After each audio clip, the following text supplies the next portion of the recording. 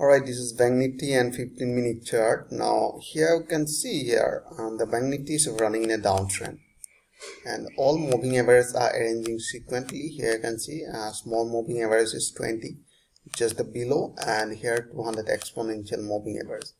So means trend is running in a downtrend. So if you're not seeing a small time frame like 5 minutes, so both are running in a downtrend.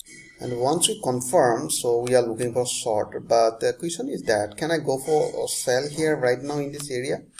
So this is not a sell opportunity. Why? Because already price is too far from moving average. All right, so in that case we need a retracement. So we need a retracement, and here you can see according to previous market behavior. Let me zoom a little more.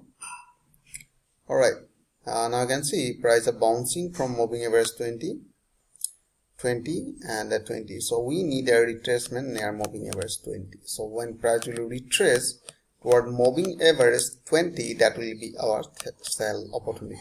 So I hope you enjoyed this video. If you like this video, please like and subscribe. Thanks for watching.